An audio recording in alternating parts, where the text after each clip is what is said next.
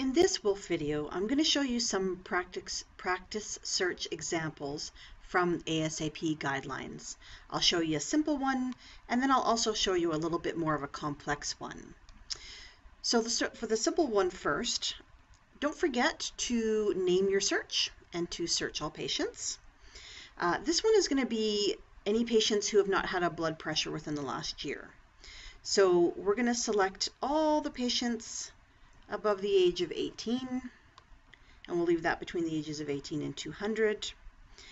We also need to go under demographics and select the primary MD, in this case Dr. McCaffrey.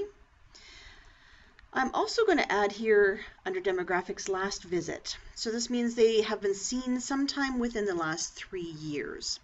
Now in this particular measurement that I'm doing, I'm going to assume for a minute that we are going to look at the patients that would be within the panel, and most physicians consider their panel to be any patient seen within the last 3 years.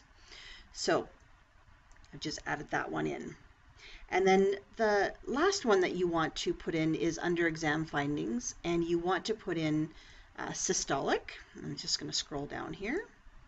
And you want to know anybody who has not had a systolic blood pressure greater than 0, which would be pretty much anything, observed or recorded in the last 1 year.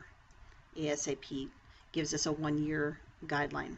So anybody who has been seen within the last 3 years, meaning that they're part of the patient panel, but have not had a blood pressure within the last 1 year. So we would just search that, and that's going to give us a number. So we get 28 patients in this instance who have not had a blood pressure done within the last 1 year. Now just one or two things to notice about this list. As you scroll over to the right, you're going to notice that you've got a red color here. In this particular measure, you're actually looking at anybody who has not had one done within the last year. Whenever you see green, that usually means that they've been somehow managed for that particular measure within the last 3 months. If you see yellow, then yellow means they've been managed sometime between 3 months to a year. Anything greater than a year will be red. So it's a nice little visual cue.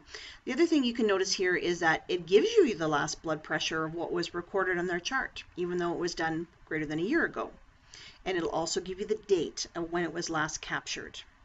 So something that you can notice here is under the blood pressure column is that you might see some kind of really wildly out of target kinds of blood pressures. So if you think that you want to use this list for any kind of follow-up, then right off the bat you can also start to notice that there's a few people here who maybe need the follow-up sooner than somebody who has a perfectly normal blood pressure like 120/80. So that would be a very, very simple search. So I'm just going to close that. We'll just clear that out. And